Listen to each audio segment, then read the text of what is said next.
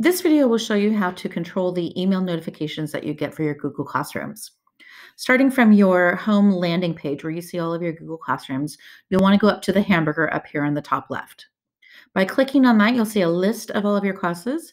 And if you scroll down to the bottom, you will see the very last one is your settings. By clicking on that, you open up what's called your profile as well as your notifications. Right now, my email notifications are on, meaning that I would receive email. You can go through and select those on a case-by-case basis. So for example, if I wanted to receive email when someone made a comment on a post, I could do that, but I could turn off receiving an email when there are private comments on work. Same thing down here below for the classes that I teach. If I want an email when someone does a late submission, but I don't want an email when someone resubmits their work. So you can decide how you want that set up. You also have the ability of turning off and on each one of your classes. So if you only have one or two classes and you want to do those individually, you could definitely do that.